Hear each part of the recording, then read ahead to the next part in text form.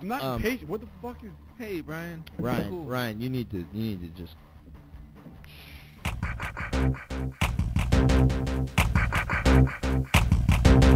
This is a song you should listen to. Listen to this song. It sounds more exciting than what it is. Let's see how we can lose our next 3 listeners. Can I tell my goddamn story? Let's try to work on our people skills. Can I tell my goddamn story? And what are we talking about again? Come on, Ryan. Can I tell my goddamn story? MeanDave is in the house. MeanDave is in the house. MeanDave is in the house. Testicles, 1 2 1 2. Welcome. You're in the meantime with MeanDave. Hello. This is episode what are we at? 31? Yeah, it's episode 31. This week, what the fuck kind of title? You know what? Someone pissed me off earlier, and I was not like in a real way, but it was over a Facebook dispute over whatever. I don't even want to give the person I was arguing with was a complete stranger. The person whose thread it was on a, I don't even know why I'm still following the fan page of somebody that I know, who was only got one, like, he's got a credit he's been milking for fucking 2 years and never even took full advantage of it, and somehow, I followed the fan page when he had no credit, which means that it's just gonna leave you alone, and then now he has, like, a few hundred to maybe 1,000 or whatever people, yeah, so whatever. I'm not even in an argument with him. I'm having a fun dispute with him over one particular movie, and that is Spider-Man: Far From Home, it's not a great movie. It's still a fun movie. It's a good movie. It's a good follow-up to the heaviness of Endgame and Infinity War and all that. So we're gonna call this one episode 31. Stuck at home. Yeah, there you go. It's just stuck at home. Still, coronavirus. The Ronalogues weeks. I believe we're at like 13 and 14 now, since all of this shelter-in-place shit. Things are going well. Things are actually not going well. Things are actually falling apart. But they're going well in spite of them falling apart. That's the good thing. People are they're freaking out, and yet still kind of holding their shit together in a sense. Because the testing's more widespread, so now there's a lot more cases. There's deaths. Well, there's always going to be deaths. It's one of these things. Things are opening up, but they're not. There's fucking whatever. People are just dumb, quite frankly. I wear my mask. I don't even argue about it. I don't have any fucking problems with the stupid masks. Anyway, but this week we're going to do something different. We're going to have more of a podcasty. I'm having my comedian friend Jon Ott. He's going to join me, and we're going to sort of test the waters via Zoom, doing a Zoom podcast of sorts that we may spin off into another podcast of sorts when this all goes back to whatever the fuck. Because he's a good friend. I like having a good excuse to bullshit with him, and we'll just see if it's anything that is worth listening to. So you're getting the initial scoop of me bullshitting with my buddy John. But beyond that, we got some checking-ins also as well. First, let's check in with Andy Kettle. Here's that. I'm getting my hair cut tomorrow, Dave. My barber of the last 7 or 8 years retired because of the coronavirus, so I'm going to a new guy. Kind of nervous to see how it's going to turn out, but it couldn't look worse than this. Stay tuned.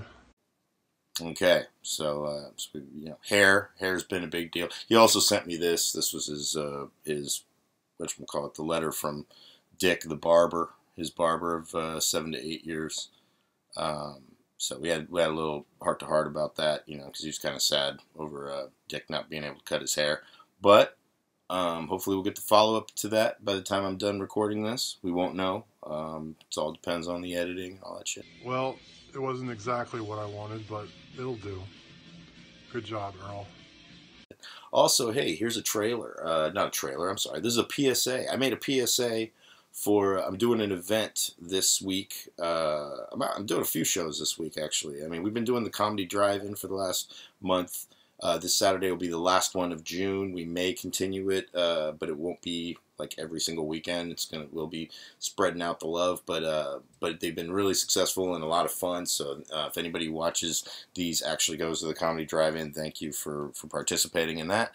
But also, like, we're doing our usual Thursday comedian show and tell. It's the LGBTQ themed episode this week. We've got our guests, me and Nina G got our guests, Wonder Dave, Adriana McCain, and Mona Lott. That's right. It's Nina's friend Mona Lott. And then Friday, both Nina G and myself we're both performing on the Il Parada Zoom comedy show with host Tony Sparks, produced by local folks, which is Kiko Breeze, an old friend and a damn good guy, and we're looking forward to that show.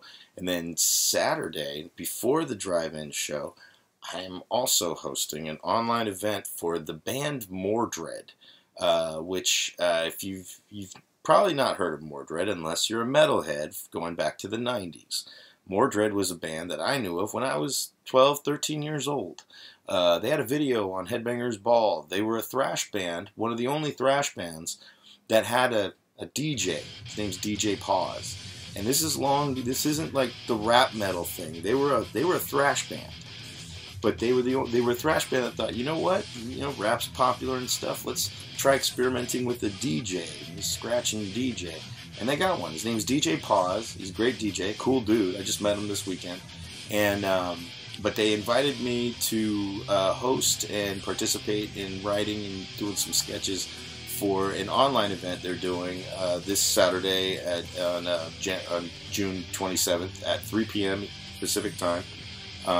Because they got fans in Europe and all over, and but this was a band that I hadn't thought of since I was 12 years old, and they were ahead of their time in the sense of, you know, like what became the nu metal bands, and they aren't a nu metal band. They're a thrash band with a DJ, but the bands since, when you had, you know, some people, you know, look at Anthrax and Public Enemy doing something as part of it. It's not really. Biohazard was the one band, the first band that really incorporated the rap kind of rhythm to the crunch and tone of guitars, and really would kind of almost rap their lyrics. They were a New York hardcore group, but then they started kind of making it catchier. Plus, they were friends with rap groups. They're well known for being good friends with Onyx, also from New York. But it was starting the beginning of this. Rap and metal have always gotten along because they were extremes. You know, metalheads like rap, and not all of them, but I'm just saying there were people that got into it. They both were dealing with you know, meager means and stuff like that, and dealing with you know, contemporary issues. And I grew up during the I want to say the heart of all that. But then after that came along the fusion of the two, which I am not a fan of at all, never have been really, and those are the nu metal bands. And there's a whole generation of, and I'm friends with people that are, I mean, there's a whole generation that grew up on that. The way I was a child that during the grunge era, these were people that grew up during the nu metal era. So they grew up with bands like Korn, Deftones, Linkin Park. I think you see where this is going. You know, Limp Bizkit being the worst of them all and the most popular. And they basically would dumb it down. It would be dumbed down metal tones and just real stupid. That's really what I just kind of got from it. And then there's some of it that would creep into the actual metal. You get a lot of jock attitudes. You get a lot of these tough guys. You know, and then it gets into like the MMA type fucking metal, and it's not, I don't dig that shit. I liked it because it was made by generally crazy people, or people that were very talented, that also knew how to express craziness through their talent. But also were just good music, you know, they're just cool dudes. My favorite band's the Melvins. Anybody who knows me knows my favorite band's the Melvins. And those guys make some way out there music, and they're just working dudes who love to make music. That's how I look at comedy. I like to make comedy that depicts some kind of craziness that's part there, but not really, because it's entertainment. It's all bullshit. Anyway, so off on a tangent. Point being, I'm hosting for Mordred on this streaming show. This is weird. I got put through in contact with them through again, guess what? A friend who played drums in some of those new metal bands that got some success, but still, I mean, he still paints houses. Nothing against him. Love the guy. Works hard. Not knock against him. It's just reality. But I hated new metal and I hated his bands. Not hated strong, but I just never thought his bands were any good. When I never heard much of them, but what I heard, I had no interest in the genre. And he played drums for these bands during the height of that. That's my friend Sean Boyles. I've made fun of him on this show before. But yeah, and Sean's been a real treat to watch, and really not watch during the shelter in place, because this entire time he's this is a time when we're stuck at home. We don't have any.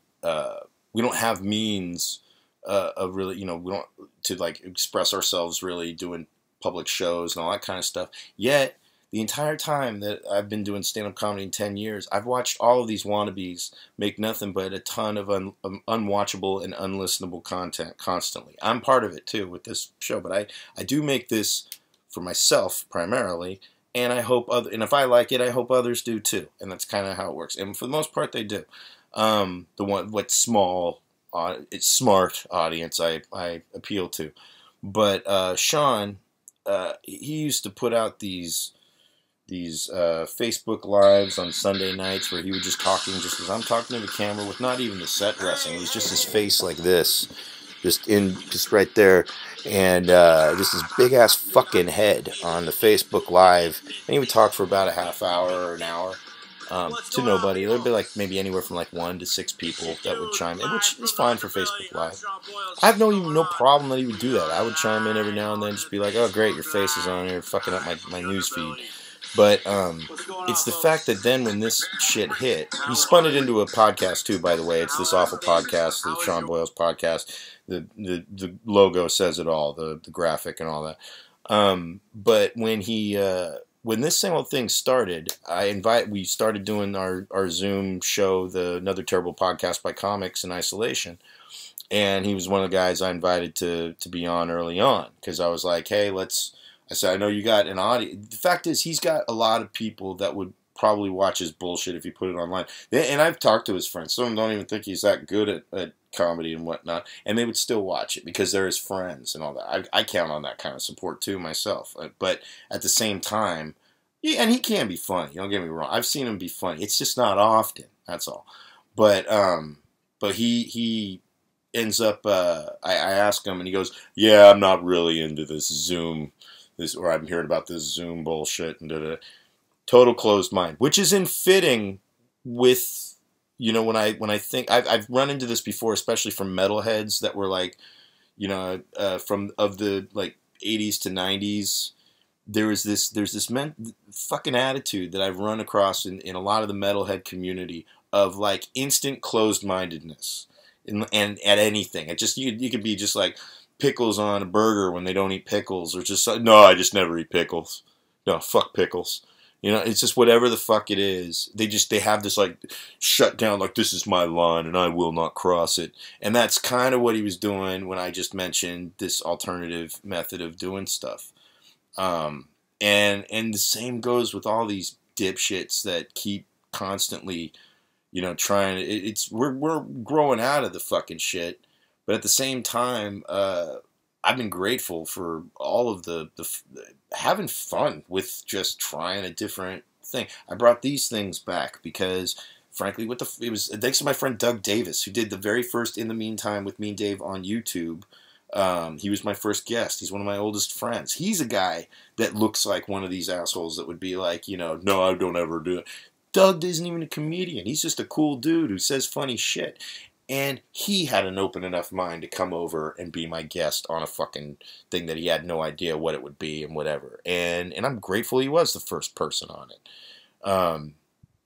And that's, I would say when you're that close-minded, it explains the music choices you made for bands to participate in because, and again, and he's a good drummer, don't get me wrong, good drummer. He's in like one or two all right bands. But main thing is he's a cool dude. And so when Mordred hit him up about doing this thing, he just passed it off to me. Like, Dave's a whore. He'll do whatever the fuck you throw at him. If there's dangle a few dollars, maybe he might do something.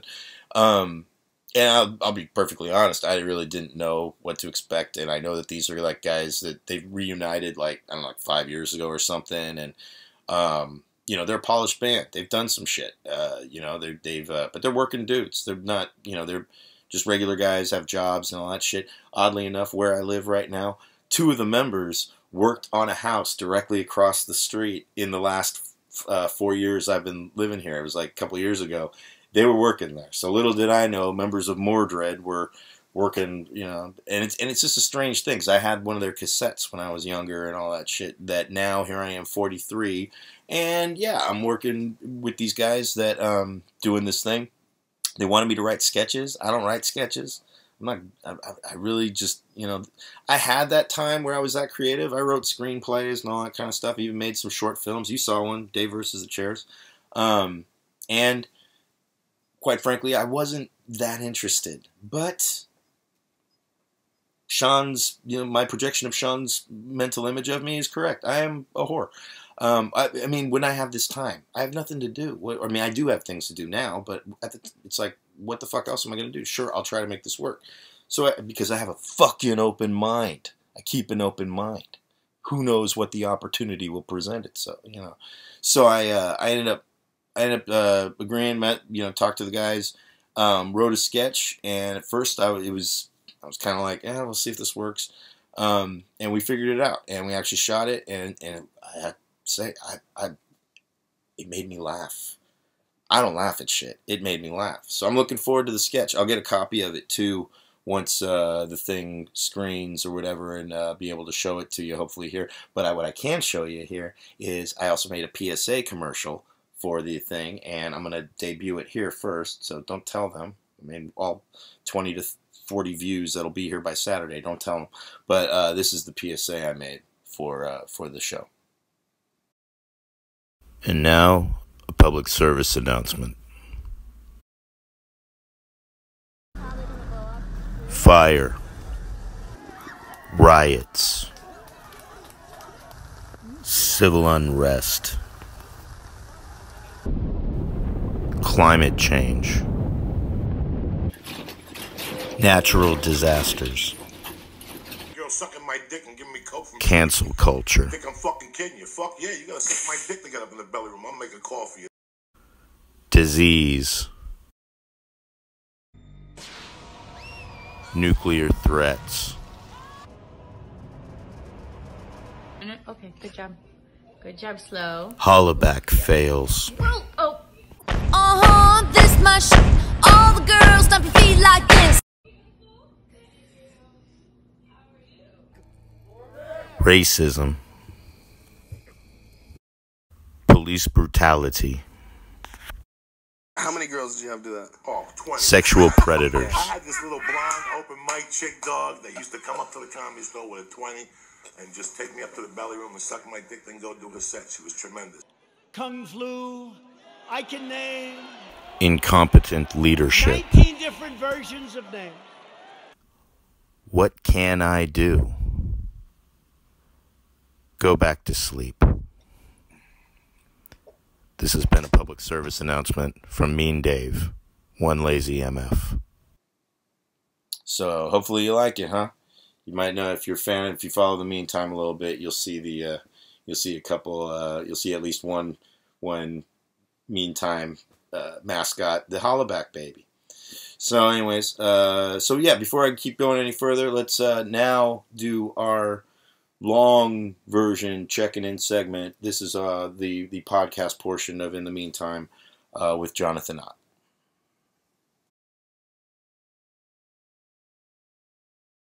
Hey Dave, checking in. You know what's been doing well these days since the shelter in place? My houseplants. Yeah, all this quality time I've been at home with them, they have just been taking off. So, hope you're doing well. Fucking Griffin Daly's asking if I'm on TikTok yet. Well, fucking, it's like, dude, you're the oldest motherfucker I know who's trying to ask me if I'm on TikTok. Welcome to, in the meantime, our checking in segment here.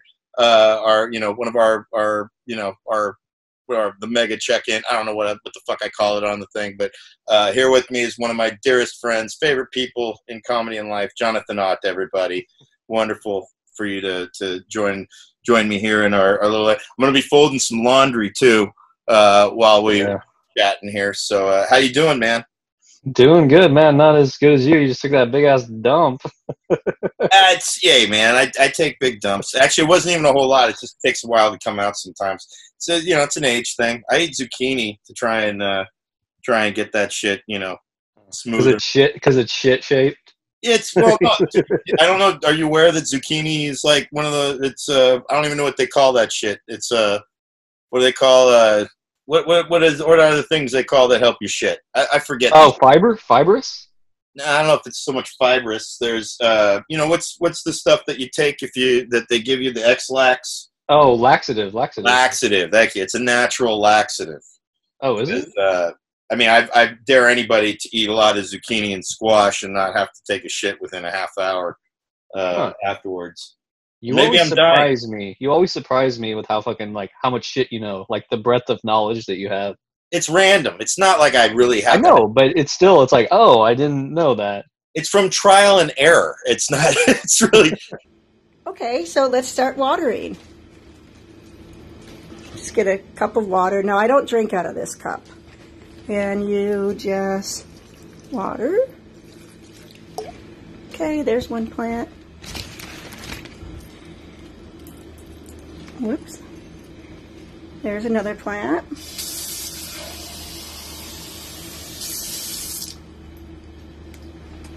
Oh, nice and thirsty plants.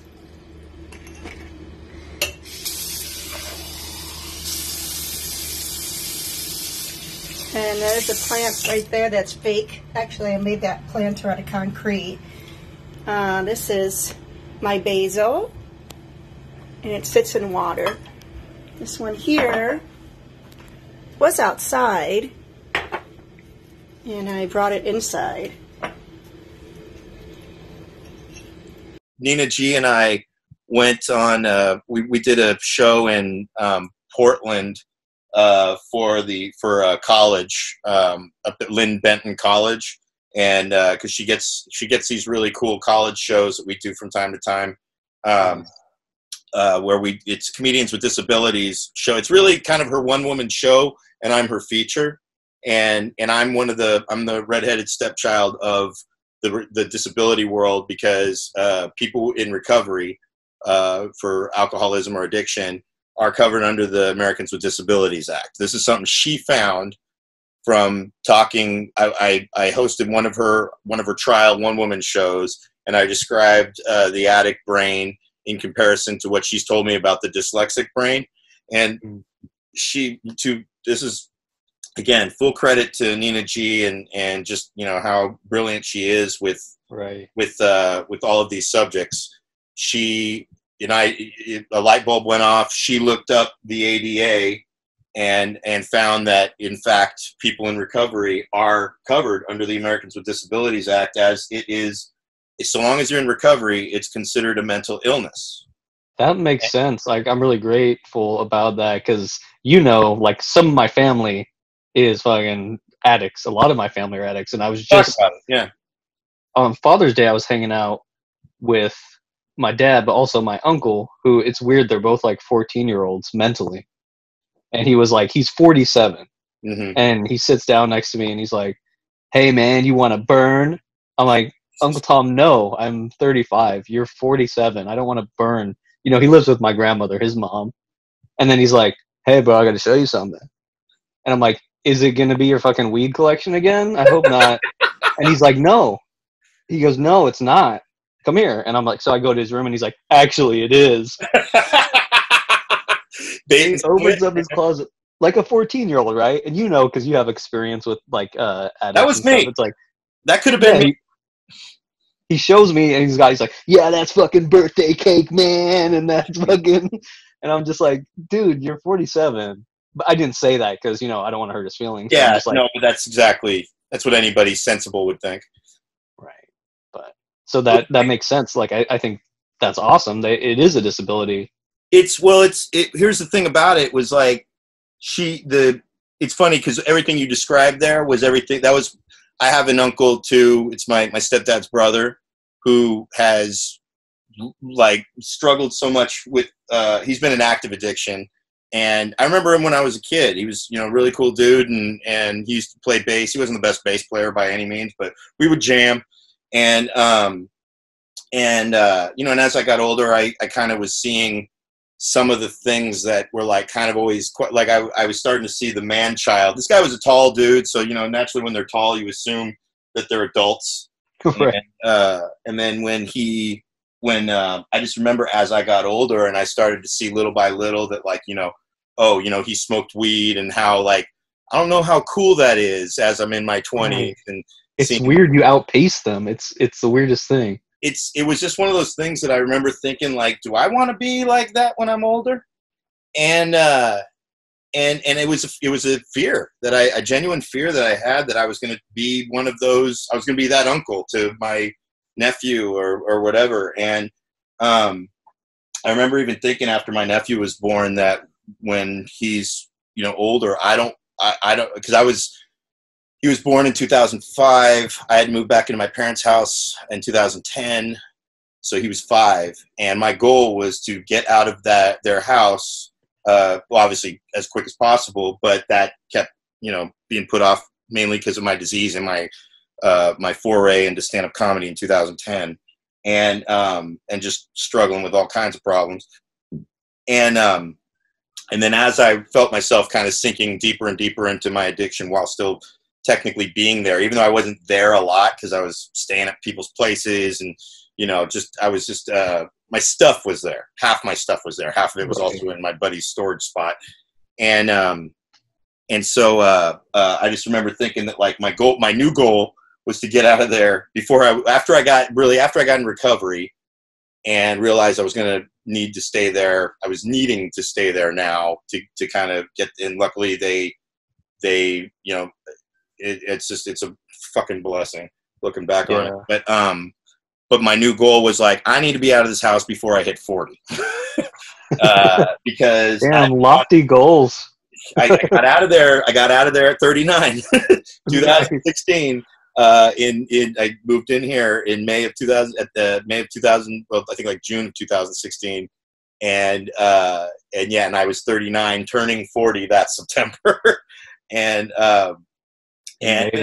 so my nephew at that time, he's 11 and he's not really that preoccupied with me at all. I mean, he's cool with me. He thinks I'm, you know, he knows I'm a smart ass and I make jokes that, you know, he gets, but he's not even like, he's seen my comedy, not impressed at all, which I love. That's awesome. Yeah. He's funny too. He's made some videos, like, cause my sister always, the funniest thing is my sister used to go nuts when I was growing up. Like things about me would just drive her nuts.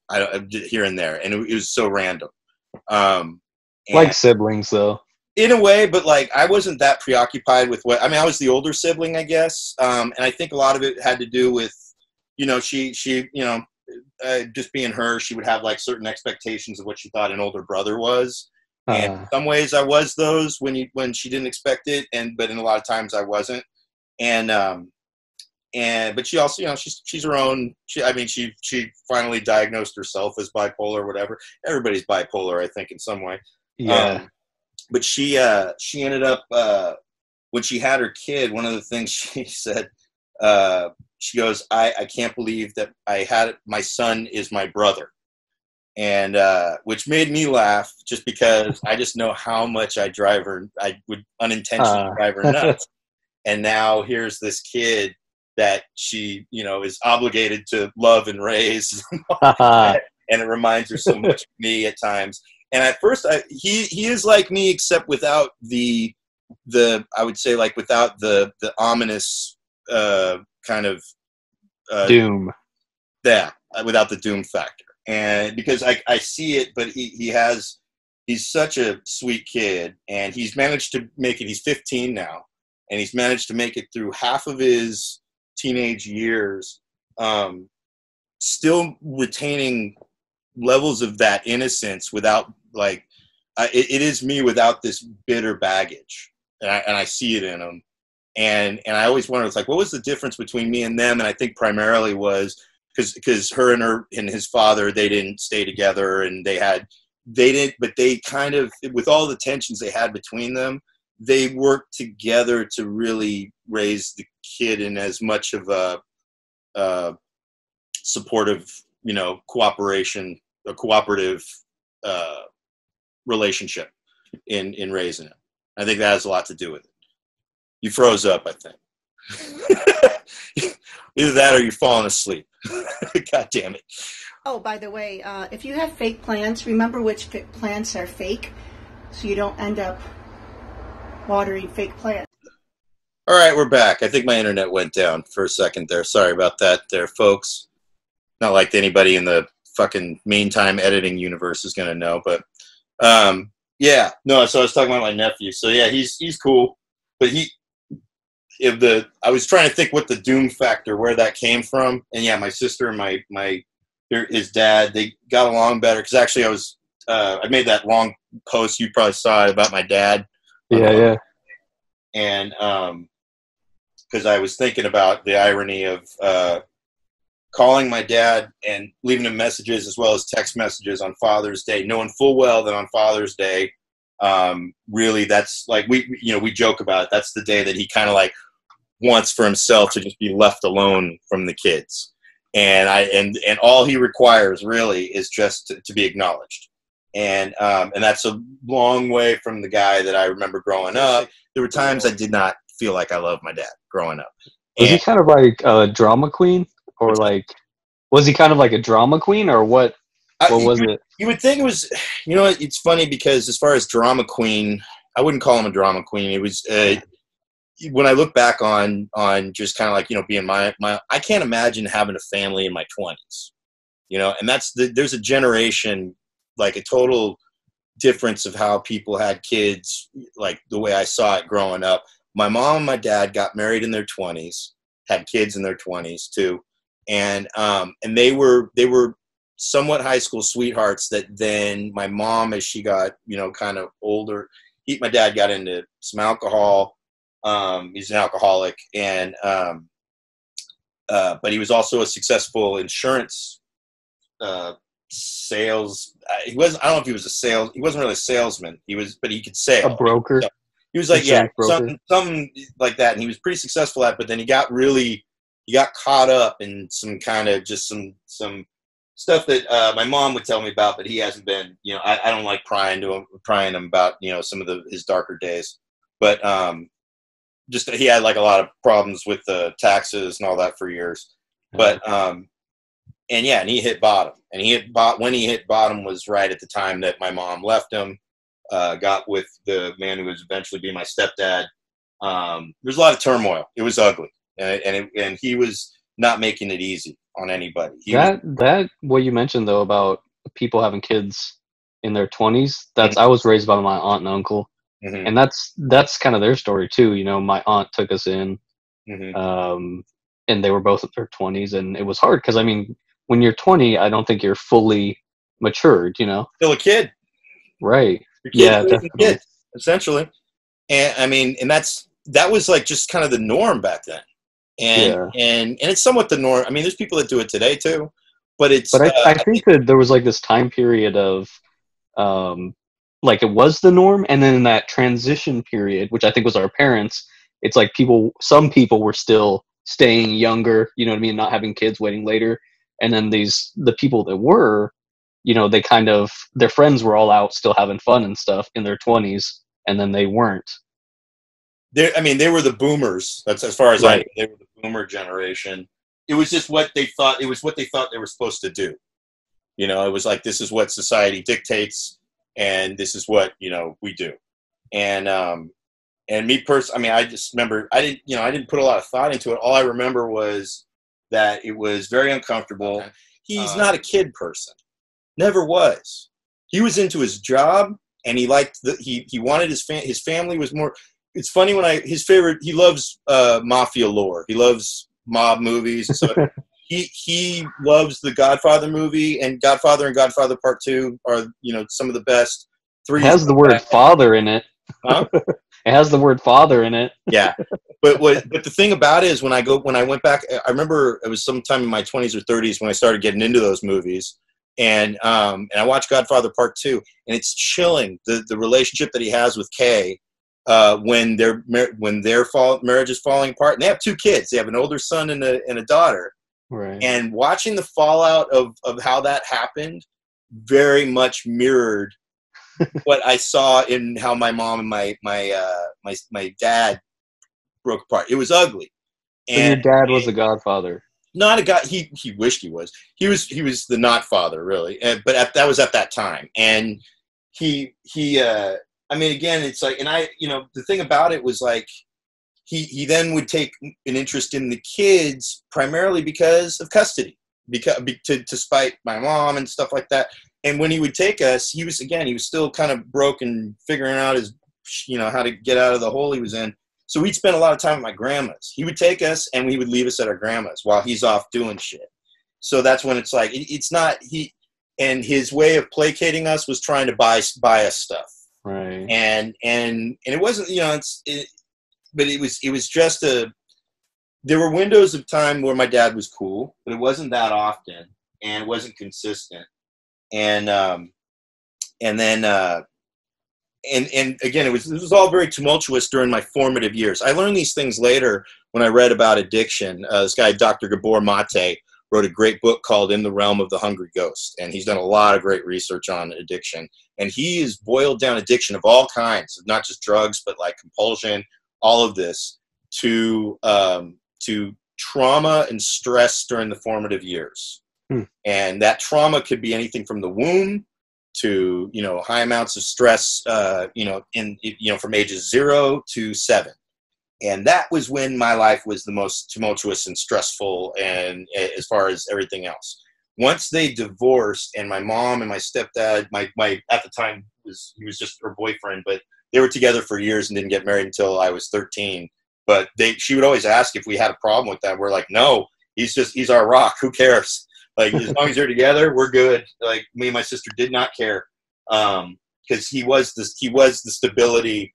My mom changed after my dad took us on an unannounced trip to Arizona to scare her, and maybe dabble in, like, it was kind of like, it was one of these things where it's like, he probably was drunk and thought, it's like, it's not like he really was kidnapping us, because my mom could figure out where we were, but he just made her have to find out through my grandmother. I got kidnapped by my grandmother when I was like 8. Yeah. She just took me from my aunt at the time and just drove me, and she was drunk, and then there was a police chase. And she was dumb, and she tried to drive up this mountain to get away from the police. So just at the top of the mountain, they pulled us over. See, and here's the thing, like, whatever, like, during your, like, being from, like, being a baby till you were like 7 or 8, like, because you're not an alcoholic, you're not a drug addict. You somehow avoided all that. Do you have any level of, like, memory of stability or chaos from those times? Oh, it was all chaos. It was all chaos, and yet somehow, it was all chaos. Yeah. So in that case, you don't fit the bill of someone who would then have issues of, this compulsion. It's strange how it works. Right. You know what? I've thought a lot about this, actually, and like everyone I know who has this, because my brother was an addict, fucking addict. Yeah. He was always like, he was very emotionally involved in it. Okay. In all the chaos and shit. I would literally like go off into the woods by myself to get away. And so I think I kind of separated myself emotionally, so I wasn't as damaged. My brother was always like fighting, with my stepdad and all this. Acting out, yeah. Yeah. So it's funny because I was quiet too myself.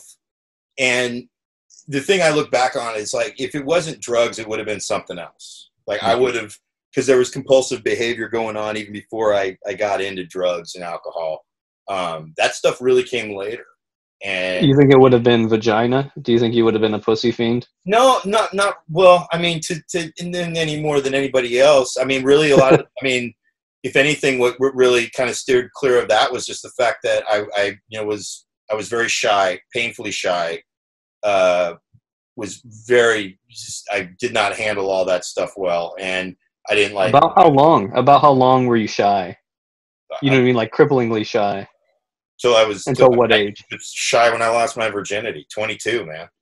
So, and still that was, it's only because it was so, you're dictated to by what it's supposed to be like in the movies. That's bullshit. Right. Got into some attempts at relationships with people that weren't very kind or just, kind of manipulative in their own, just a lot of stuff. I don't put it on them. I did not know how to talk to people and be, it's just so strange. It was really, I was operating from this place of like a chronic people pleaser, but yet also manipulative. It's all these behaviors that all tie into addiction eventually in some way, shape, or form.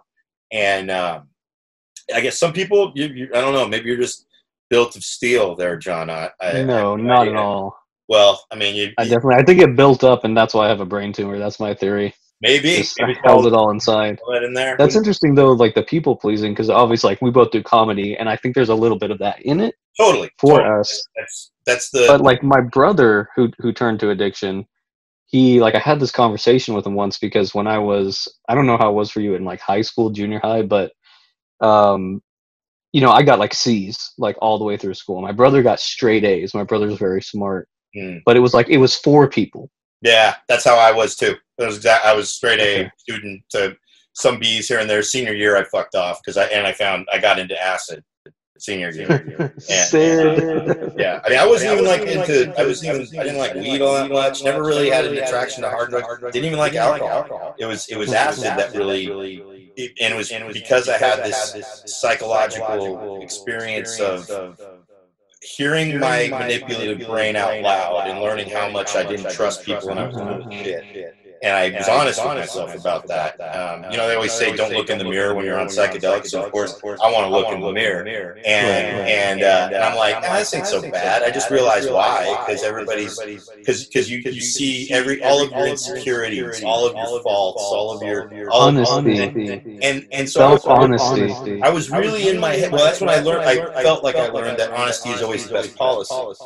And so I you hear that, kids? It became bad, man. Because then I like my friend Mario, who I used to get high with and stuff growing up. I love how he put it. He goes, "You were always quiet ever since," because he met me when I was like 16, and he was like, "Dude, I met you, and you were quiet all through, and then you did all that acid between 16 and 23. Then you turned 23, and you wouldn't shut the fuck up. You got ideas." It's kind of true. Like there was something about developing a sense of confidence in all of this bullshit I mounted for myself. It was channeled into music and my imagination, all that stuff. And I think there's something. George Carlin put it best. It's like drugs do. Like there's a point where drugs do open your mind, but then if you think it's the drugs, then and you keep doing them, then it becomes an inhibitor.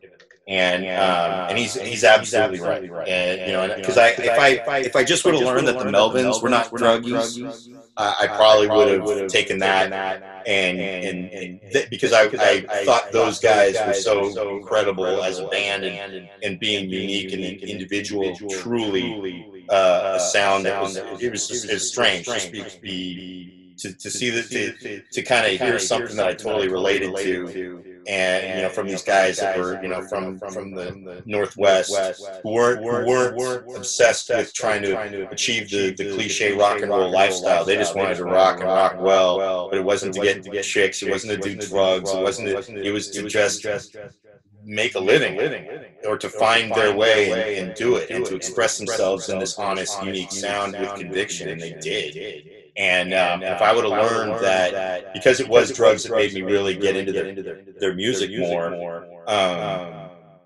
but I got into them before I even did drugs. It was just when I heard them on drugs, I'm like, oh, I get it. And then it's like, well, no, because these guys weren't on, like, they tried them, but they did this shit sober.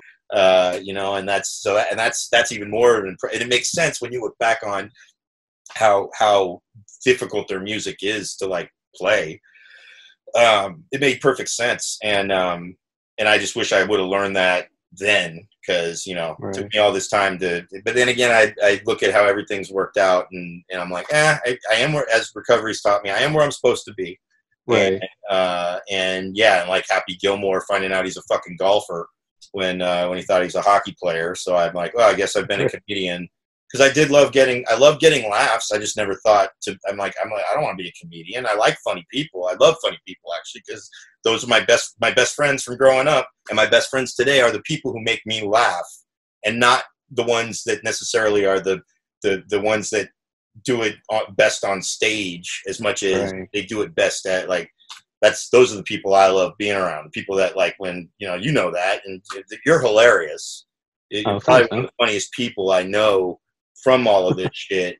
And what's awesome is to see, maybe it took a tumor and whatever else to reach the point of fuck it, but when I see you now, that'll do it. In 99% of cases, I think the old brain tumor, will give you the fuck it feeling. Dude, I'm telling you, man, I wish I got to see more of your set on Saturday. We got to do our comedy drive-in. John kicked it off after. Oh, that's nice.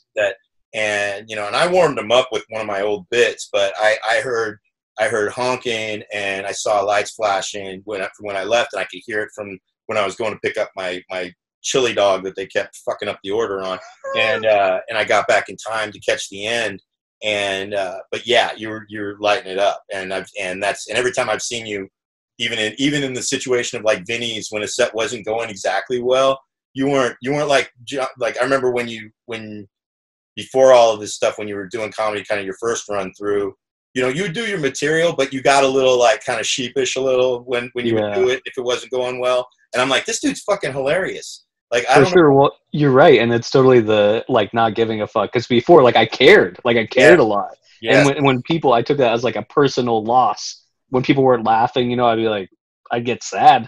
It's weird. And that's the opposite, right, of what you want in a comedy show. Like when the comic gets sad. Oh, it's got to be. The people don't want to see that shit.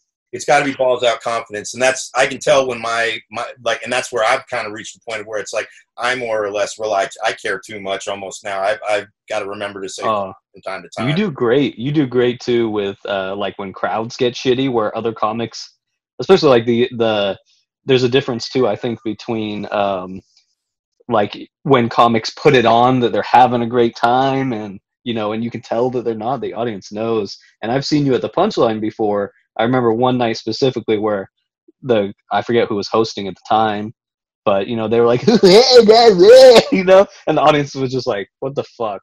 And then when you got on stage, you were like, hey guys, how's it going? Don't worry, I feel just like you. And they all started busting up because you related. Yeah, that was awesome. It's bad, because that's what I always feel like comedy a lot at this level. You get a lot of the bad salesmen. The bad car salesman, the bad politicians. I'll probably be a minor league ball player at this bullshit for whatever, and that's fine with me. I was just talking. I was hanging out with Mike Bucci, the guy who produced the drive-in show just now, and we were talking about it because one of the things that I was in Nina G's discussion of her comedy capsule thing. She ought to talk to you. I had to tell her to talk to you actually in those interviews, because one of the things that I just in talking with her and her asking questions, I gave an answer about what it is, like kind of my goals have changed differently after I got in recovery and stuff, and because I always felt that like just pursuing this to try and achieve, it's like it was a personal goal. Yes, once I saw that I possibly could get past at the Punchline and all that stuff, that's great, because when I started, I never saw him. I always thought I was going to be such an outsider. I was never going to achieve that. So I did that, and I even got into a club at Rooster Teeth Feathers where I know the lady doesn't like me, but it was because I proved undeniable. I remember talking to you about that before. She still didn't like me, and she still was trying to make me jump through hoops, and I realized I didn't get into this to have a boss. I didn't get into it, and I've been able to make a living doing comedy for the most part on my terms, where yes, it's great to be part of some of the approval of the best shit in the area, but that is definitely not, I'm not trying to be the guy who tries to become the CEO of a company from the ground floor up, because nobody makes that, really. I mean, that doesn't happen. Right. It's really strange. I was talking with Booch about this, and then realizing that my goal is different, in that comedy and a lot of entertainment avenues with the Melvins taught me, the future of it has totally been DIY, because the industries burn themselves out. Whoever is famous today were people that were famous already from prior to when social media and all this influx of technology has existed. So it's only enhanced it or made you deeper into up their ass through social media and whatnot. But the people who have gained notoriety since then have not done it. They've been like these. It's way like WWE shepherds their talent. Like, these are people. They're a bunch of Johnny Bravos, from Brady Bunch. They fit the suit. They get somebody who then they invest their time and energy in to breed into their own entity that they own. And then now you're kind of like this, as people would call it, a corporate cuck. And that's what all of these new people really are aiming for. And I'm like, I don't want that. I want to develop something that's solid, that's individual on my own. And that what I really get out of this, and this is where recovery, like being of service and these principles that shit's taught me, is that I like applying that to the comedy world, where I've enjoyed shepherding newer comics or comics that are growing and whatnot, having these rooms that are the rooms that help me, not just these specific rooms that I've had, but also, because I cut my teeth in the place, like trying to get good in all the places that everybody sucked at.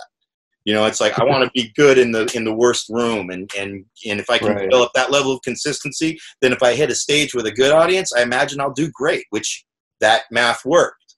But then once you kind of get to a point of where, you start becoming established and you get a reputation, all that, it's hard to then break free from that. So I can see a lot of the trouble that people find themselves in when they're compromised by having corporate masters, or they're beholden. Even in here, there's no corporate master. What the master is the collective conscience of conformity, which then you get into the woke politics. You get into this comedian brotherhood and sisterhood and all of this horse shit.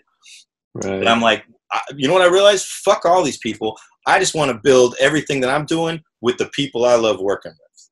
And what I look at it as is being similar to the end of the movie It's a Wonderful Life, which is one of my favorite movies. It's one of these movies that has helped me gain insight into having a life of a lot of, like, I would say disappointment with, like, goals and whatever. And George Bailey's in that movie, through the whole movie, he has all these dreams of, like, I'm going to leave Bedford Falls and I'm going to go be a success in architecture. I'm going to go do that. I'm going to go to Europe. I'm going to go all these fucking places. And every fucking time he's about ready to go off and do something cool, something fucks up at home and he has to stay home to be of service to his family or his community or just something. And then in the process, the woman who's in love with him, he then figures that out and they get married and have, with an awkward love scene. That scene will always be awkward. But then has a family and then ends up, going on with the the savings and loan. And then throughout his life, the fact is through all of that, he ends up spending a lifetime being of service to the community, and then reaching this point where, now you got this, Mr. Potter is trying to fuck him over and all that, whatever, all the story arc bullshit. But he reaches a point of where he thinks that this is all for nothing. That now I'm this fucking loser that everybody that's just gonna get screwed over, and he doesn't realize he's being manipulated and whatever. But and then he tries to kill himself. And he fucks that up too, because some angel, this is where the bullshit comes in. But all the whole thing was to then bring him back to this point of teaching him how to be grateful for what he has, and realizing that everything that he has is everything that a person could want and work for, whatever. And all these people come to his rescue when they learn that he's in trouble because he's helped all these people through his entire life, and that said, you know, there's, you know, a person isn't rich or a person is always rich who has friends, and that's where I was like, that is really the true investment of just sort of like living a life. It's having a life worth living that you want to live, and I'm like, yeah, that's what recovery's taught me is just really like to build those things and invest in the people that you love and believe in, versus like, you know, and all this stuff. And I can see people trying to attempt that in the popular comedy world, but I don't buy it. Because it's always second. That's the second motive. Oh, it totally is. It's always the second motive. Yeah, the first. I mean, that's where, you know, and then they get like, that's why they always keep calling each other out, and they're always stabbing each other in the back over the skeletons in the closet that they all have. We all got them. You know, none of us are perfect, but at the same time, it's like it's like, you know, people are like figuring out, oh yeah, the Comedy Store has been a comedy fraternity for years, you know, and yeah, it's primarily a boys club. There's some women that have gotten in there too, but at the same time, yeah, it's not the healthiest environment for progression, and any popular entertainment industry, right? Yeah, I mean, and the fact is too, it's like, just because something is, you know, it's just one of those things where, yeah, we used to be able to laugh at the fuck ups and the scumbags, like scumbags. Right. Yeah. You know, we laugh at some of it because, yeah, it's fucked up. But then now to then put it through this filter of judgment through social media of like every single thing under scrutiny, and I'm like, I get where that's, because I witnessed it myself, where when I called out somebody locally one time, I didn't call him out so much as I shared an article that a blog that someone posted about this one guy who really was just, he's been always a benign jackass. He ended up getting scared off of the community from it. But and then somebody there's these two people who are like always kind of antagonistic and contrarian and whatever, all these buzzwords. But they were friends of mine. I wish that we stayed friends, but they were always just difficult to deal with. But one of them pointed out that, like, was trying to point out when she brought up this story of when I was drunk and I was kind of complimenting her and I ended up, like, you know, with her seemingly permission, feeling her leg and whatnot. But I had just met her, and it was, she said, like, when I talked to her, I said, how did that make you feel? Like, she brought it up on the thread, and then immediately I was like, you know, hey, whatever I did, I'm sorry for. And then I even talked to her in a chat, and she said, no, I liked it, but I'm trying to point out to you that there's, you know, the more that we kind of like start putting these in these public forum type things and going after people, it's not healthy. And she's right, even though she was kind of insane too, but she's right. But it's like, how do you go about addressing that shit? Right. You know, because we don't have authorities that are addressing the shit. Scumbags do keep getting work. But it's really, and here's what I was telling Bucci, is like, what has to happen really is that, and this is where I think is the ultimate justice of comedy. Woke comedy has to get better than the scumbag comedy. That's bottom line. You want to win this fucking war of righteousness and truly have this spiritual awakening of the industry itself. It has to start with making something attractive that's undeniably, you know, and you know, I would dare say it's not like, you know, Hannibal Thompson like calling out Bill Cosby on that shit. You know, it was pretty deep, but that kind of got the ball rolling on people going after Cosby. I don't know if, I mean, again, it's like it's double-edged sword, because I've watched Hannibal Thompson. Or not Hannibal Thompson. I know Hannibal Buress. Hannibal Buress. Hannibal Thompson's actually a really cool guy, but Buress, I've watched him, and he represents a lot of this, the young, because every one of his stories starts with one of his comedy routines. I was doing comedy in Chicago, and I'm like, oh, these are just road stories. Right. And I think, like, to your point, I think that what I see, and we were talking about this the other day at the drive-in, it's like it's not constructive. All the calling people out and shit, it's taking somebody down, but it's not building anything up. No. You know what I mean? In its place. There's nothing in its place. And so, like you said, like, unfortunately, smut is entertaining. Yeah. And so I mean, people it's want really- this drama and shit. And you know who benefits from all this shit is all just the social media. It's just it's the Twitter. Twitter doesn't give a shit what the conflict's about. They want all of this shit Right. because they benefit from it. Facebook, Retweets. all of the conflict, they basically made anger and arguments addictive because that's what people love. I remember fucking around with it when I was first got on social media, and I knew that was a reason I didn't want to join Facebook when I started being a comedian. I remember Bryant Hicks kept telling me, he's like, you got to get on Facebook, Dave. And I was like, I didn't want to because I knew what I was going to do. I was just going to fuck around with it. I was going to just drive everybody nuts because I knew that because I came from the video game testing world and we talked mad shit to each other all the time. Right. I knew I was going to do. I did it on MySpace, and I'm like, and that's why I was like, nah, I'm not.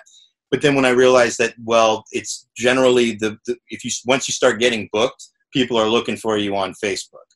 Over Twitter. And I always hated Twitter because Twitter was just, I'm like, that's just MySpace without the music and the wallpapers. It's kind of the same shit. And I don't like it, even though I check Facebook like often. I just don't like the feed. I don't like that word is horrible. Like, what are we? We're fucking consumers. Feed.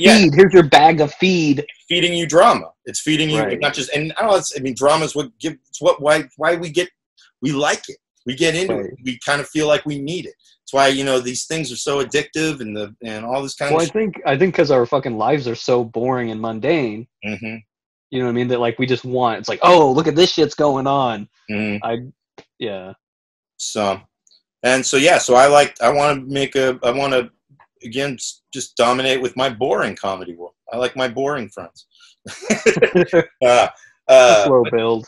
No, I feel like it's not even that they're definitely not boring. It's just the fact that like Nina G's taught me make your own way. She's made her own way, and she does because just the world that she has to deal with. I mean, you see, she posts a video on YouTube, takes advantage of all the views that she's going to get from all those assholes, and will take it to the bank with those views. Yet at the same time, has to endure just such the negative, disgustingly negative comments from strangers. I actually just got into it with a stranger briefly, not long, but on there's Oliver Graves, who's one of our local comedian personalities, who's a character. Yeah, I know him. Quite frankly, this dude, you would have thought that he had a Netflix special with the 6 minutes he's appeared on America's Got Talent in 2018. A credit that as soon as he got it, I'm like, because he was also good on it. Here's the trouble: he had nothing. He had nothing further. The guy has like 15 minutes at best tops, and he's a funny comic in this little niche, and it worked on that show. However, they didn't even embrace it on America's Got Talent, and he had nothing to follow it up with. And it grew his his Instagram a little bit. It grew his Facebook fan page a little bit, but he didn't have like any online. He didn't have anything to follow it up. If I were Pee Wee Herman had like a whole fucking backstory. Had all of the these were people that had well thought out characters and things that they could contribute behind this thing. He's got basically an Edward Scissorhands ripoff without the scissor hands.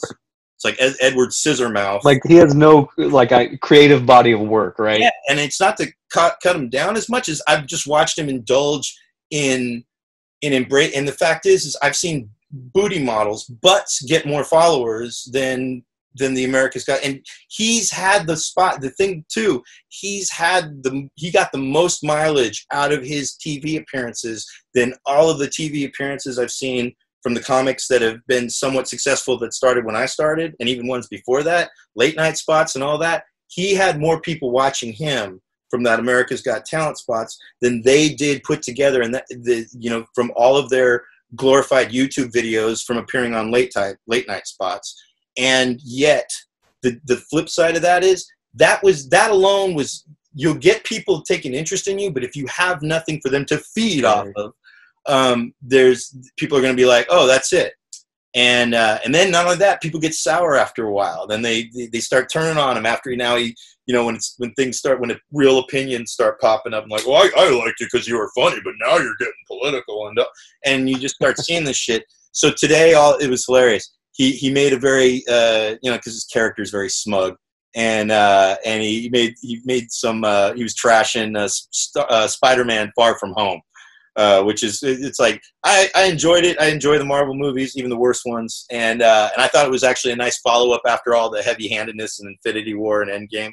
So, but I jokingly bash him back of like, you know, like just having a fun insult back to him over the whole thing. And then he responds with a snarky response, and we're being just sarcastic with each other. Right. And because he was like saying, well, if you're whatever, he had a good response, and I was like, well, it was better than the 2018 season of America's Got Talent, and it was definitely more realistic too. That's what I love giving him the dig at that. And then someone else chimed in, and they started trying to take jabs at me.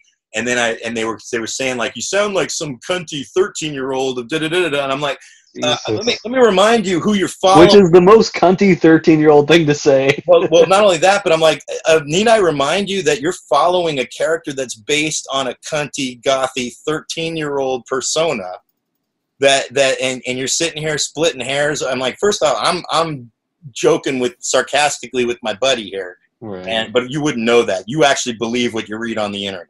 And that's the thing that I think we get suckered into. So I'm not even giving – this guy actually was laughing at some of my comments. So I think it took him a minute to understand that it's like I'm doing this in jest. Like I was doing it in all caps too. One of my favorite gag now is whenever somebody is like, what's with the all caps and whatever. And then I'm like, my keyboard is broken, you caps lock privileged motherfucker. You know, and I love fucking with him on that. But it's just one of those things where we believe what we read. Dude, it was. I had this nice article I read from Psychology Today about this phenomenon, and I forget what it's called, but it's actually some psychological disorder, not unlike Stockholm syndrome, where people now, because kids and even us, we grew up in the internet generation. We think that people online are like our friends or our buddies. And we say things that we would never say it to people in person. Right, where as we all know, it's just this persona of us that we project, but in our minds, for some fucking reason, like we're emotionally attached to them, and it's real. It's weird, because I had so much fun with that aspect when I first got on social media, and I almost became more notorious for that versus my comedy. But then when I was really serious about wanting to get better at comedy, and I looked at, well, these are the people that I look to as like being the standard of being a good comedian. What are they doing that I'm not doing? I'm like, well, they're not getting in constant Facebook issues. They're not behaving like that, and they're putting work in. I think we were both friends with Brendan Lynch on Facebook. Mm-hmm. I think we were both really good friends with him. I ran into him. I guess it was before my second brain surgery. I ran into him, and it was hella funny. We were like, he kind of held back. We were laughing and shit. Ben Del Castillo was there. And it was just funny because he was kind of standoffish towards me. Mm-hmm. And then at some point he was like, man, like when I first met you, I don't know if you remember, but like you were a real dick to me on Facebook. And it was weird because he was hurt by that. You know what I mean? And I'm like, that's what I mean. It's like, dude, that to me, and to you, right? Like that, we know that's not real. Like that's why we leverage it, or we did. Now he does that live. All he does is troll people. Right. That's right. And the thing is he's a very funny writer. He's a very funny. Yeah. I think our local comedian Mark Smalls has actually evolved what I thought was best about Brendan Lynch. Mark Smalls has taken it in that direction of being more of the likable jester of backhanded insults, because also he brings it back to himself.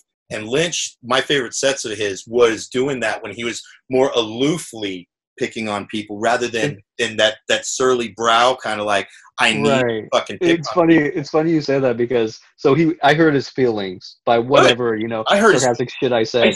I scare the shit out of him, man. So sensitive in that way, right? Yeah. But then that night when I saw him, he was a comedy show somewhere, and there were these techies in the audience, and it was 4 dudes sitting in a row. Mm. And he goes, "Oh, are you guys with couples? Because everybody else was coupled up." And he's like, "Oh, great! I get 4 tech bros here at my show, and they're all the biggest fucking losers in San Francisco." And it was funny, just out of nowhere. But then it was also like, you will like straight up insult these people in public. Yeah, no, that's anything. And what's funny about it is like, there's times where I've seen him do where it's just one of those things where I've just you know, my favorite guy who did that. It's funny that people look to him as like, oh, he's just brilliant. And like, no, he's not brilliant, because all of you motherfuckers don't think that Bobby Slayton is brilliant, who is brilliant, who was a guy who did that in the 80s when it had its time. And all this guy's doing is doing like the best of what Bill Burr did in just, you know, would do just, you know, kind of just by second nature. And even he knew this is not something to build upon.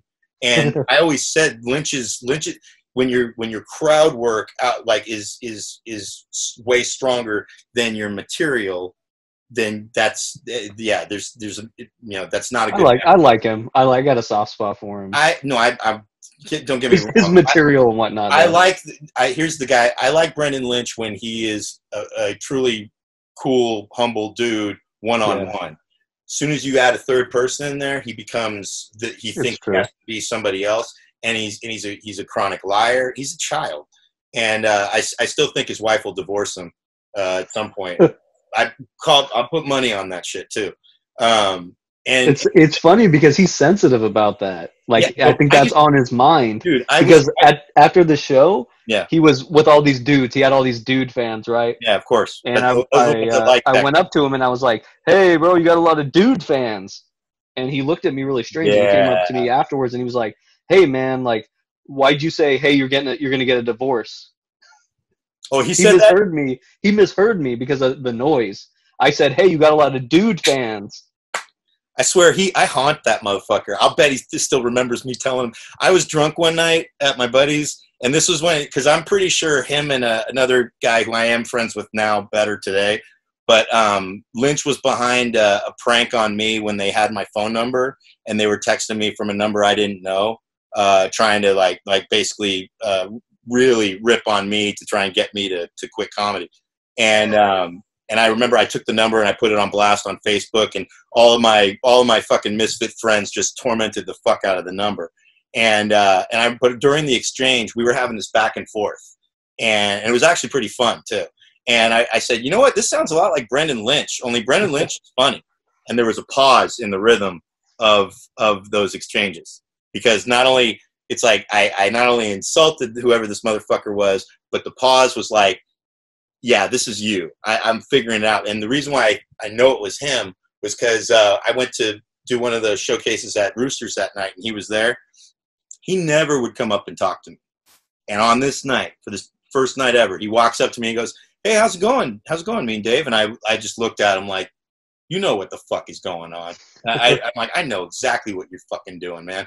And I wanted to beat his ass right then and there. And he's taller than me. He's got reach and all that stuff. But he's 100. He's a sweetheart. I'm a coward. No, he's not a sweetheart. He's a coward. He's a flat coward. I've had numerous people who are good friends with him point this out as well. And so the thing about it was, one night I was drunk, and this is after like a year later from all that shit or whatever.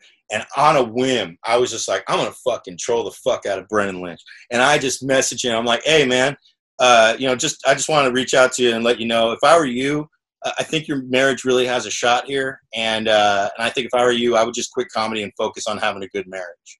And that just started this whole night of instigating shit.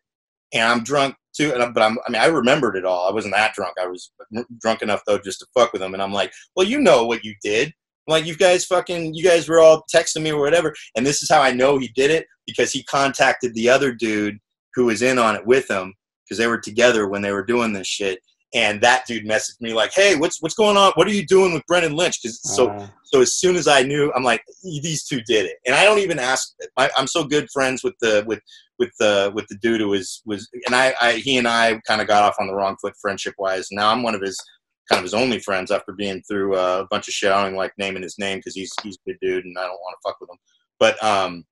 But the fact being, it was like, and Lynch is a cool dude. He gave me a ride home from a gig, and we had a great one-on-one conversation that night. And that's where I'm like, this is the dude I like, right. But you're not. You're a sociopath, man, and you're a sociopath who thinks he's pursuing.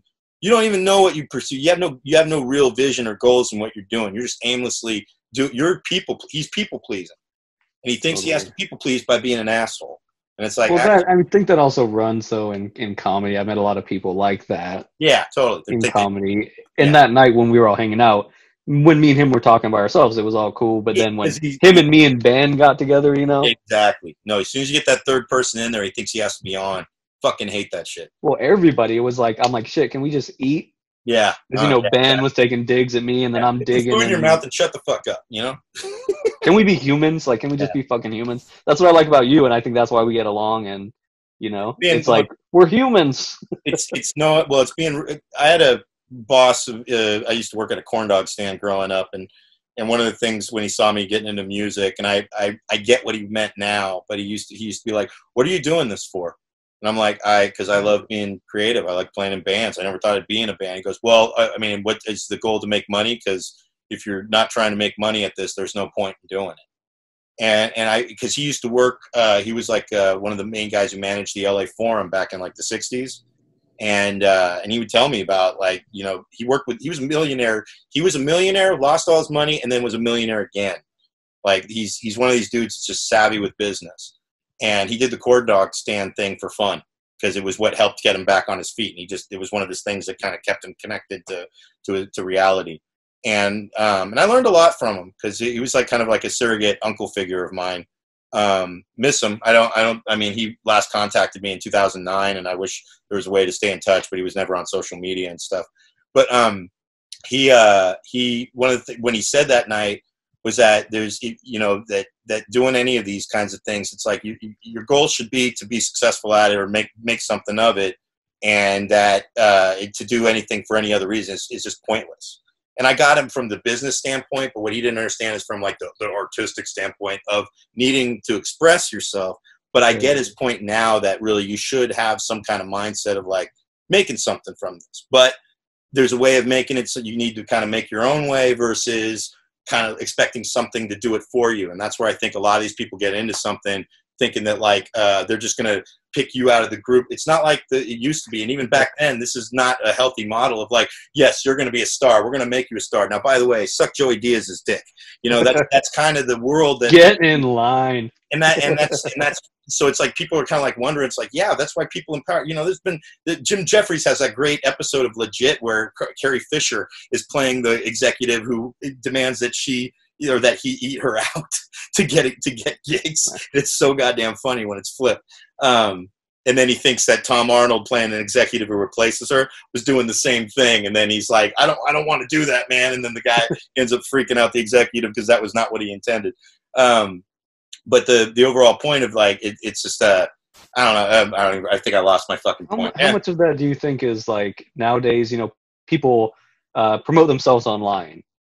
You know what I mean? Yeah. So how much do you think that is like, people kind of do expect that, right? Because like if I don't know, put up some comedy on YouTube or whatever, and then I expect to get a lot of likes, and then eventually somebody will. It has to be good, and you have to. I mean, because as far as like you can only promote so much. I feel like on social media and it has to be attractive. It has to be there's a combination of factors. Oh, this is what my boss was telling me. He just said that for the most part, if you're going to do this, it's better to be a real person who does these things and not be some bullshit idea of yourself. Right. And that was what he told me about. And so I asked what bands he worked with. He worked with all the greats. He's worked with the Beatles. He's worked with the Doors. He's worked with Led Zeppelin. He worked with, and so I ran down the list. I'm like, well, give me some examples of who were like real, just working guys. He goes, he said the Doors were working guys. I think he said Led Zeppelin were pretty much working guys. Is how I knew. And I said, what about Jimi Hendrix? He said Jimi Hendrix was an asshole. And I said, that makes sense because Jimi Hendrix is notoriously a bad businessman and was definitely kind of he was a rock star. Right. And I'm sure these guys also had their rock star aspects to them. But the point being is that they were real people depending on that. And you don't see everybody at all times. So you don't really know. You might have a face of that and then you don't see like the one window of ego that they have. But yeah, if you do leave a trail of tears, it'll catch up to you. I think that's what happened with like Chris D'Elia recently and stuff. But then this mob just really, the funny thing is that this mob is just feeling the momentum of wanting to just sacrifice anything that they can that has just a whim of whatever improper behavior or whatever.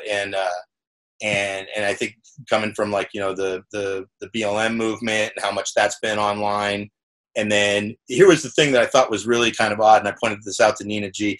There was a hashtag trending speaking out, where women were spent, you know, this one Friday doing this hashtag of we're sharing stories of abuse and whatnot to like kind of again help support each other, which is great. However, it was happening on June 19th, which when I was looking, I'm like, wait a minute, wasn't this the day that like everybody now, all the wokeness is supposed to like be respecting this day that slavery ended, and now the online, like the trans community was standing in solidarity with Black lives. There's you know, so much, and all it points to is like, hey, everybody, what about me? right. That's really what I just can't because bottom line is the attitude. That's why I have a problem with the all lives matter thing, because that's the attitude. Oh, totally. It's like, yeah, Black lives matter, but like, what about my life? And what's funny is that, oddly enough, I think it speaks to that, you know, there's a little all lives matter in all of us. You know, yeah. And the ones that's where the performative allyship comes into play. Where that's why I kind of have a joke I might try to continue about how I was saying, like, you know, I'm all for the causes in what the Black Lives Matter movement's about, but I gotta say it's made it a little awkward between me and my black friends that are just like we're good, and I'm like, it's made me now sound like a dude who's insecure in his relationship, where I'm like, hey, are you okay? Is everything okay? Right. Like, That's become a super hacked premise. Like every Black comic I've seen so far. Thank you for calling like, me hack. So. No, not by you, by Black comedians. Like yeah. every Black comedian I've seen in like the last 3 weeks, and I've been watching a lot of like local comedy. Yeah. They're like, oh, my white friends are calling me up, and they're like, are you okay? Yeah, exactly. And that's so I'm just. You're that white friend. Yeah, I'm just I'm the person of color who's not white, I guess, but I am white too. Yeah, whatever. I'm in that gray area of like, oh, we don't give a fuck about you, Dave. You're the one person of color that will always be treated like shit. So don't. Right. And you've earned it. So, but anyway. All right, we got to wrap this up, man. This has been long, and I know I got to edit this bullshit. So, but again, I think this is a good precursor to what we should be doing eventually. We may be doing either a spin-off, or maybe you should just join in the meantime with Mean Dave. I don't fucking know. So we'll figure something out. Yeah. So I'm down for whatever it is, whatever we spin off to, let's not call it the Burninator. How about the Flaminator, bro? The Flaminator, maybe. I mean, it's a little gay. It's a little gay. I don't know. There's got to be, you know, man. I'm just bugging with you. Yeah, I know you are. And okay. It's good. We'll brainstorm. We'll figure something out. But I think these are good conversations. This is definitely already heads and tails better than what I figured we would. I was picturing more us just looking at each other like, what do you want to talk about? Well, I don't know. So no, actually doing the you and Erie's podcast and or whatever the fuck this is, Facecast. Zoomcast. It's the live podcast on Zoom.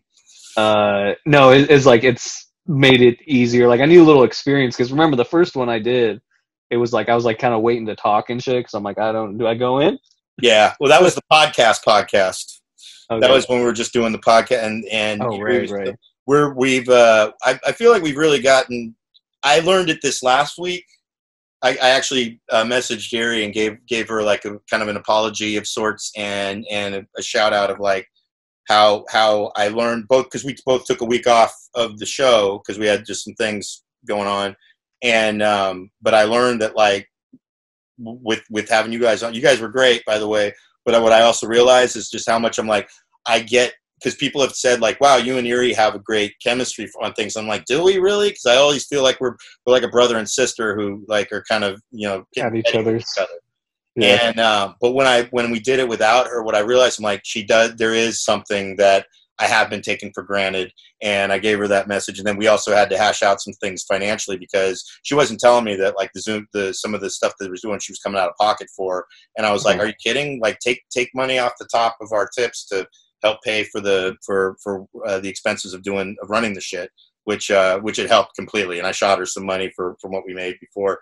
And because it's just like kind of like her primary concern was our comedians. I'm like the comedians will be taken care of. Trust me. And the Right. ones that we're trying to help, because like there's ones I try to help that I know are like more on hard times, and there's ones that I know are completely like you, that you work and you're willing to be of service in comedy as well as donate yourself. And I this is my living, so I've been technically living off of it, but even I've been like having to make sure it's like, no, I take care of these people and know where I'm, that kind of having that balance. So I mean, Right. And that makes sense, because anytime like you're putting in something is coming out of the pocket, it makes the weight a little bit more. Yeah, no, and it's like, if you can afford to do that, yeah, that's fine. And she said the thing was, is comedy, when she was doing her comedy gigs, that would like she was making enough money at it to help to break even, or maybe make a little money in terms of the production of like the podcast stuff and what became the Zoom stuff. And I just said it was just good it just boils down to communication. Right. All this shit just boils down to communication. And that's what I've learned primarily in recovery is, it's not just talking, but listening, and asking and making sure to bridge that gap. That's what a lot of this, I saw a great post by a comedian friend, Megan Roth.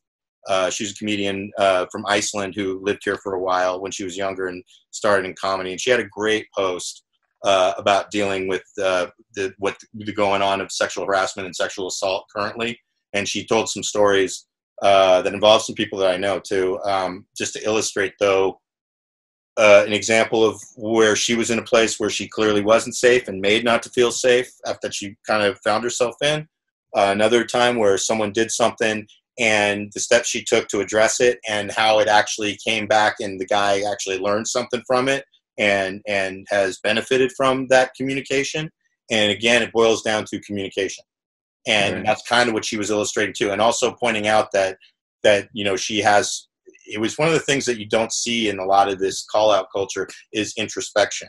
And because it's hard to, where it's like no victim should ever, that's where we get into all the don't victim blame. Well, it's like, granted, yes, you don't want to victim blame, but it's understanding, do I have a level of accountability?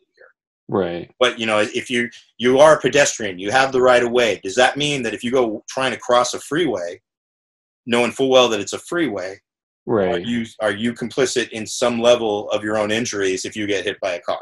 And also, just like, if you could make that outcome better, yeah, if you have some power to do that, why would you not? Yeah, and that's really what her primary thing was. It's like, being a victim doesn't mean that you need to keep victimizing yourself in many respects and all that, and exploit it. Really, it's exploitive. And because that again, it garners more sympathy when we see people that are really trying to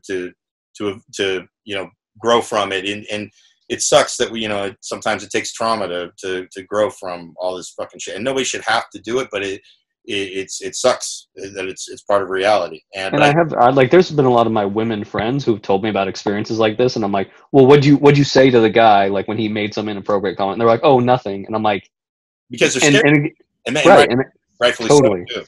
Totally. And again, not to say that it was their fault by any means, at all, but yeah, if they could speak up and be able to get that courage, like, it would make those guys learn something. Yeah. No, and because at the end of the day, when they, say, hey, nice ass, and they just like shrink away, the guy's like, oh, I can keep doing that. Mm-hmm. No, and that's what she was kind of illustrating, was a position where she wasn't.